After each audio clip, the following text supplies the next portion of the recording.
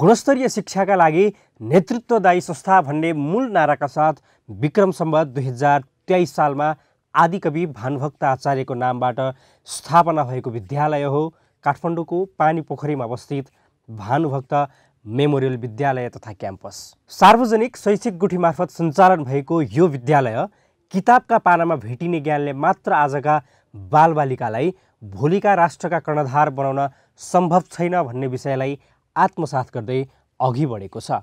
गुणस्तर शिक्षा दिएको नाताले नै अहिले हाम्रा यहाँका भाइ बहिनी विद्यार्थीहरू ठाउँ ठाउँमा पुग्न सफल भएका छन् र उनीहरूलाई सबभन्दा गुणस्तर शिक्षा भन्नुको अर्थ चाहिँ के हुनुपर्छ भन्दाखेरि मेरो बुझाइमा म यसो भन्छु कि उसले जीवनमा कसरी बाँच्न सक्छ, कुन क्षमताबाट जुनसुकै सेक्टरमा पनि बाँच्न सक्नुपर्छ, त्यो बाँच्न सक्ने क्षमता चाहिँ हामी बनाउँछौँ।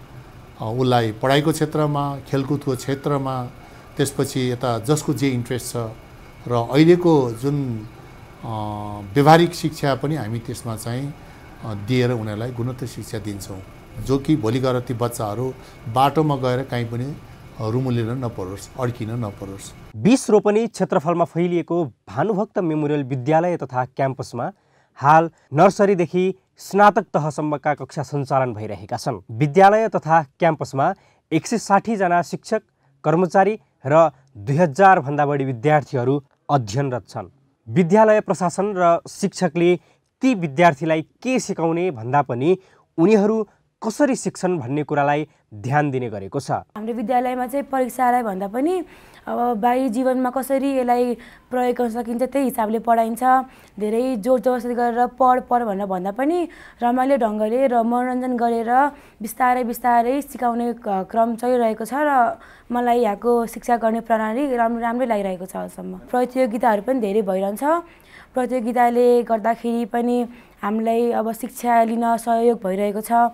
अनि हामीलाई गृह कार्यहरू बुझाउनै पर्छ भने त्यस्तो भन्दा पनि हामीलाई गृह कार्य दिनु र कक्षा कार्य दिनु भन्दा पनि तिमी कति विद्यार्थीले बुझेको छ त्यो हिसाबले परीक्षाहरू समय समयमा लिइरहन्छ अनि प्रश्न उत्तर भइरहन्छ। त्यसले हामीलाई कहिले पनि परीक्षा आउँदैछ र हामीले धेरै पढ्नुपर्छ भन्ने त्यस्तो डर चाहिँ कहिले पनि रहँदैन। शैक्षिक सामग्री, तालिम प्राप्त शिक्षक शिक्षिका, छात्रावास, यातायात, विज्ञान तथा कम्प्युटर प्रयोगशाला, पुस्तकालय, क्यान्टिन लगायतको सुविधा भएको भानुभक्त मेमोरियल विद्यालय तथा क्याम्पसले विद्यार्थीसँग न्यूनतम शुल्क लिएर पठन पाठन सञ्चालन गर्दै आएको छ। विद्यालय तथा क्याम्पसबाट पास आउट भइसकेका विद्यार्थीहरूले विभिन्न क्षेत्रमा सफलता हासिल गरिसकेका छन्।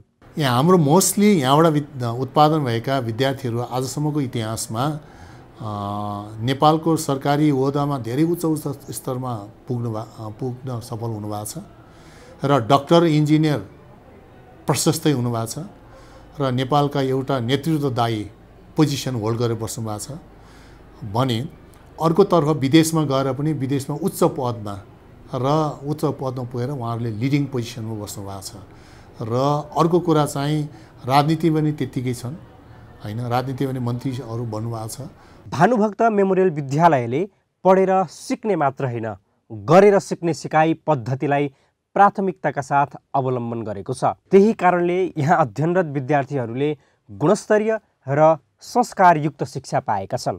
हाम्रो यहाँ किताबमा जे लेखेको छ त्यसले रट्नुभन्दा बढी मोडलिङ अप्रोचले हामीलाई पढ्न सिकाउनुहुन्छ कुरोहरूले। जस्तो कि म्याथ साइन्सहरूमा चाहिँ हामीलाई ल्याबमै गएर कम्प्युटरहरूमा ल्याबमै गएर के अरे मोडलिङ कन्सेप्ट दिदी अनि पछिपल्ट त्यसलाई कसरी राम्ररी गर्न सकिन्छ र अझै कसरी छोटो र छिटो तरिकामा गर्न सकिन्छ जुनले गर्दा चाहिँ हामीले गर्ने कामको इफिसियन्सी अझै बढी हुन्छ र हाम्रो काम छिटो सकिन्छ र राम्रो गुणको पनि हुनसक्छ। आजको युग प्रतिस्पर्धाको युग हो, तसर्थ विद्यार्थीलाई अभिभावकको चाहना तथा विद्यार्थीमा भएको प्रतिभा पहिचान गर्दै भानुभक्त मेमोरियल विद्यालयले पढाउने र सिकाउने गरेको छ। यो विद्यालय विद्यार्थीका लागि केवल किताब पढ्ने स्थान मात्र होइन, उज्जवल भविष्य निर्माण गर्ने प्रमुख गन्तव्य बनेको छ। नाच्न मन पराउने विद्यार्थीलाई हामीले डान्सको क्लास दिएका छौँ, गाउन मनपर्ने विद्यार्थीलाई हामीले गायनको कक्षा दिएका छौँ, अनि म्युजिकल इन्स्ट्रुमेन्ट बजाउन मन लाग्ने विद्यार्थीलाई हामीले म्युजिकको टिचर दिएर म्युजिकल इन्स्ट्रुमेन्ट सिक्न दिएका छौँ। बास्केटबल खेल्न मनपर्ने विद्यार्थीलाई बास्केटबलको कोच दिएका छौँ। त्यसपछि क्रिकेट खेल्न मनपर्नेलाई हामीले क्रिकेटको कोच दिएका छौँ। स्कुलमा नेटबल खेल्न स्पेसल्ली गर्ल चाइल्डको लागि, छोरीहरूको लागि भनेर नेटबलको कोच राखेर नेटबल नेसनल टिममा पनि सेलेक्ट हुने गरेर हामीले टिम नेटबल खेलाएका छौँ। त्यसको साथसाथै अब विभिन्न इङ्ग्लिसको विभिन्न एक्टिभिटिजहरू हुन्छ, नेपालीको विभिन्न एक्टिभिटिजहरू हुन्छ, त्यो इन्टर स्कुल कम्पिटिसनहरू गराइराखेका छौँ। त्यसरी चाहिँ नि विभिन्न विधामा हामीले सिकाइरहेका छौँ। सार्वजनिक शैक्षिक गुठी मार्फत सञ्चालन भएको भानुभक्त मेमोरियल विद्यालयले आधुनिक सिकाइ पद्धतिलाई आत्मसात गरेको छ। विद्यालयले गरेको यो प्रयत्नमा सरकारको पनि साथ र सहयोग हुने हो भने दक्ष जनशक्ति उत्पादन गर्न थप हौसला र प्रेरणा मिल्ने थियो यो विद्यालयलाई। समय सापेक्ष हामीले प्रतिस्पर्धामा लड्नको लागि लड्न दुई तिरसँग पर्छ। एउटा आफ्नो इन्टरनल सेक्टरमा लड्नुपर्छ, ह्युमन रिसोर्स तयार गर्नुपर्छ र अब इन्टरनेसनल सेक्टरमा नेसनल सेक्टरमा भन्दा पनि अब ह्युमन रिसोर्स भनेको हामीले तयार गर्ने इन्टरनेसनल सेक्टरमा फिट हुने, बाह्य शक्तिहरूसँग, बाह्य विद्यार्थीसँग, बाह्य शिक्षासँग लड्न सक्ने हुनुपर्छ। त्यसको लागि अब यो नोमिनल फीबाट हामी रन गर्न अलिकति हामीलाई अप्ठ्यारो परिरहेछ र त्यसैले हामीले गभर्मेन्टसँग हाम्रो चाहिँ केही सहयोग हामीलाई भौतिक सुधार गर्न लागि, शिक्षामा मतलब ट्रेनिङ दिन, टिचरलाई ट्रेनिङ दिनको लागि, त्यसपछि गएर यो विभिन्न प्रोग्रामहरू सञ्चालन गर्नको लागि चाहिँ हामी गभर्मेन्टबाट चाहिँ हाम्रो यो केही अपेक्षा हामी गर्छौँ र फरवार्ड पनि गर्छौँ र सायद गभर्मेन्टले त्यो सहयोग गर्ने भन्ने हामीलाई आशा पनि छ। व्यावहारिक र सिपमूलक शिक्षाको अवधारणा टटकारो रूपमा उठिरहेको बेला भानुभक्त मेमोरियल विद्यालय तथा क्याम्पसले व्यावहारिक शिक्षण पद्धतिसँग जोडेर आफ्ना शैक्षिक गतिविधिलाई अगाडि बढाएको छ। त्यसैले होला विद्यार्थी र अभिभावकको यो विद्यालयप्रति कुनै गुनासो छैन।